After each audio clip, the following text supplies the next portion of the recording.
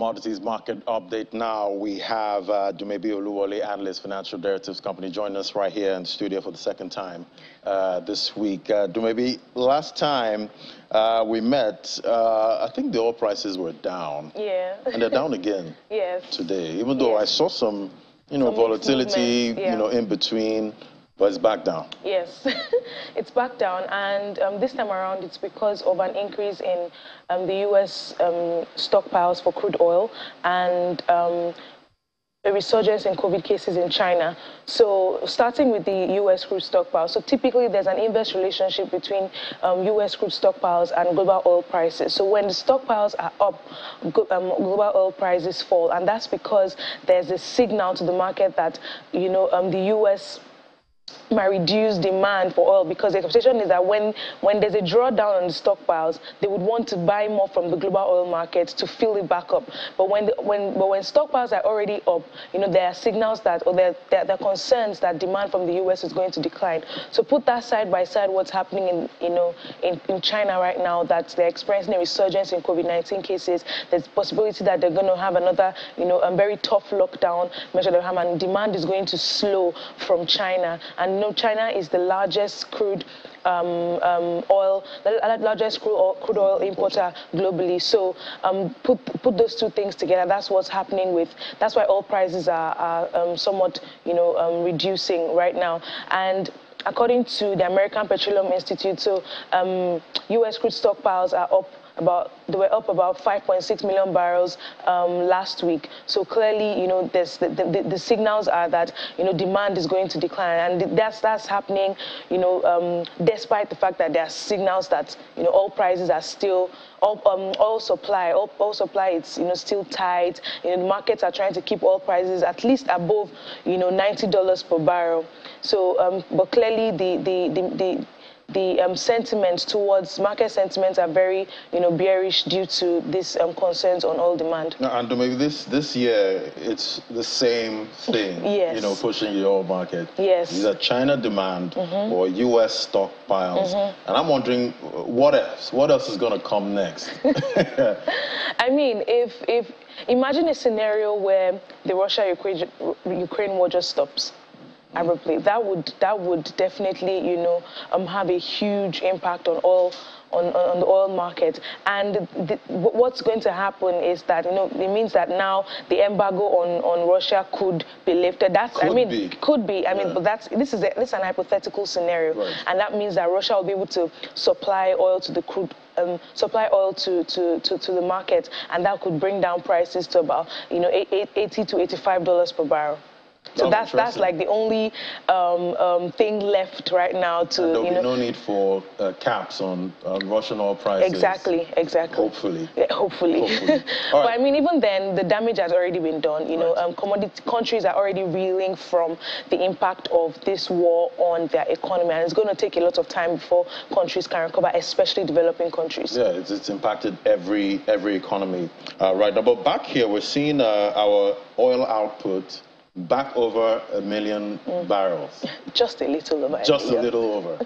I mean, well, it's something that we could say is good news, but when we put this contextually with what is currently happening in the country, we know that we can actually do more. When we put this production level side by side, our OPEC quota, we know that we haven't even met it. We haven't met it since the beginning of this, since the beginning of OPEC, trying to ration production and tell countries to increase their quota. I mean, Nigeria hasn't met that quota since the beginning of that trend. And right now, considering like our budget estimates, oil production is still significantly, lower than what we're estimating that we're going to produce. And the issues are, and they don't look like they're ending anytime soon. We're still discovering, pipelines of, we're still discovering, illegal pipelines. Oil theft is still at a record high. We're still having production shut-ins. So clearly, our oil production level is not what it used to be, and it's going to take some time before we can even get to where we need to get to generate as much income for the country. Nigeria right now is revenue you know, has a very huge revenue problem. And until we're able to address issues from our major source of income, because clearly the country is still exposed to oil price shocks, the country still needs a lot more of oil money to come in so that we can at least stabilize to a certain extent. So at 1.02 million barrels per day, we could smile at it, but when we look at how much is, you know, how much leakage is happening there, we still have a lot of work to do. And until we're able to correct that, the trend will actually continue. This most likely, rising trend. I mean, the rising trend, clearly it might not continue because, you know, we're still having issues. Not a trend yet. I mean, it's just a one-off, considering that what has been happening, right, you know, since the beginning of the year. I mean, our oil production levels, it fell to as low as about just a little over 900,000 barrels per day. So clearly we still have a long way to go. And until we're able to get things right, and you know, the issue is that oil theft, vandalism, you know, smuggling, all of these things, it seems as though they've now been incorporated into, you know, how the oil and gas sector is going to be operating for the time being. So instead of us hearing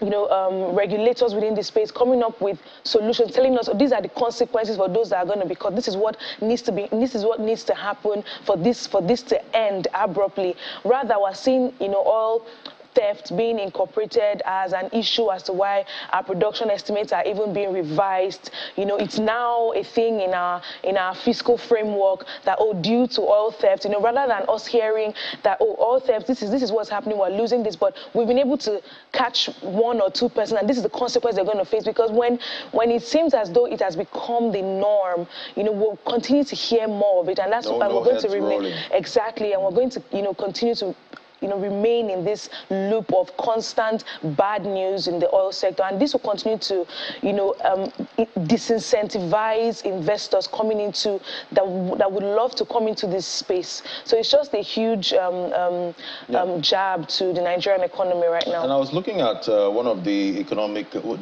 plans of one of the presidential aspirants for next year, and they are claiming that they are going to get output to about 4 million barrels, you know, per day, and I'm wondering how possible, you know, that is. What do they have to do? I mean, to make that happen. On an analytical level, I'm not a political analyst, but when we look at these things, we know that a lot of times what is being said is not exactly what might happen, considering the realities that are here on ground. So if you hear that kind of ambitious plan from any political aspirant, the big question is, how are you going to get it done? We don't want to hear things that are going to be sweet to the ear, to the ears, so that are going to, you know, attract people to vote. But the big thing now is, how are you going to get it done? Until we hear steps as to how we plan to increase Nigeria's production up to that level, because we're not even talking about 2 million barrels per day. We're talking about 4 million barrels per day from a country that's already producing under 1 million barrels per day. So how do you intend to get it done? What are your plans to stop oil theft? What are your plans to increase our refining capacity? What are your plans to stop vandalism? What are your plans to keep the oil tycoons that already exist in the country to remain? What are your plans to keep them here in the country? Because these guys first of all, they're diversifying to other stable economies. They're diversifying to other countries in Africa. You're planning to dive deep into renewable energy. What futuristic plans do you have for them to keep them here? How do you intend to partner with them to stop, you know, the vandalism on their pipelines? Because the truth is, they bear most of the cost on all of this. So they are spending more to drill less. And even when they drill less, or even when they get a lot of oil out of the ground, when they're able to extract a lot more, less of it gets to the tanks, less of it gets to the sea, less of it gets to the market. So how do you intend to stop all of these things? So telling people things that are going to be sweet to the ear to attract votes is not what we need right now. What we need is the how. What we need is the how. So what is sweet, but the how is where the detail, you know, where the devil lies in the details. Exactly. All right, let's look at global agricultural commodities market. Now we see wheat there. It's down $814 bushel. Yes, and that's because there are signs that Ukraine would continue to, there are signs that Ukraine might continue to supply, wheat and other grains. Renewal, yeah. Yes, even though we don't have the renewal, they're asking for a renewal, but there's still talks on that. Turkey, Russia, the UN, and Ukraine are still having talks on that. But with Russia back on board and Ukraine actually asking for an extension or a renewal of this Black Sea Grain Initiative, and it's because with Russia back on board, it's looking more like it might happen. This renewal might happen. So the markets are having some positive sentiments towards that, and that's why wheat prices are going down, because if that happens, it means that more supply is going to be in the market, and prices are softening. Although there are concerns on other major suppliers like the US. The USDA released a report stating that wheat from the U.S., the wheat production from the U.S. might, decline due to adverse weather conditions in quite a number of the producing regions. So that as well, is having some impact on the price of wheat globally right now. Still keep eyes on that market. But interestingly, yesterday I had a peek, at the forex market here, yes, and I saw that the naira actually strengthened. It looks like it came from nowhere. Exactly. But it didn't just come from nowhere. Right. It didn't just come from nowhere. So the official rate, right, that's the INE, the IEFX rate, it depreciated to about 446. So with that marginal depreciation in the official market, we saw that was almost as though there was some level of devaluation, but not exactly a devaluation. Just some level of it that made people feel like, okay, there's some level of transparency. But I mean, it was just a one-off. But the main issue, or the main thing that really impacted the naira, the parallel market, was an increase in forex supply to the official window. So between last week and this week, forex supply to the official window as at last week was about 93 million dollars, but as at yesterday there was an increase in it to about $200 million, and that just simply meant that more people could get forex at the official rate of about 446, and that just moved demand towards the official towards the official rate, and that caused the appreciation in the parallel market. So that was what actually happened and caused that sharp appreciation of the naira in the parallel market. Going to continue, or I mean, there are hopes that it would continue. We've seen this is just an effort of the CBN trying to defend the naira. The flip side of it is that we're going to definitely see a massive drawdown in our external reserves. And external reserves are already down by about 12%. So this year compared to last year, external reserves are around like $37 billion right now, compared to what it was at this time last year, which was about $42 billion. So we're going to, if the CBN is going to continue this move, we might see another drawdown on our reserves, a significant decline in our reserves.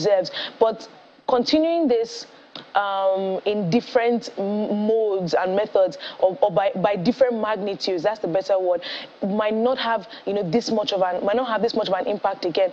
The CBN has to be consistent. So if we're going to do $200 million every day, or at least every week, the markets can speculate this is what was going to happen every week. So this is how much we can get, and this is how much we need to plan for to get before now, resorting to the parallel market. But in a situation where today you get under 100 million, next a few days later you see 200 million, next day you're seeing 70 million. Right.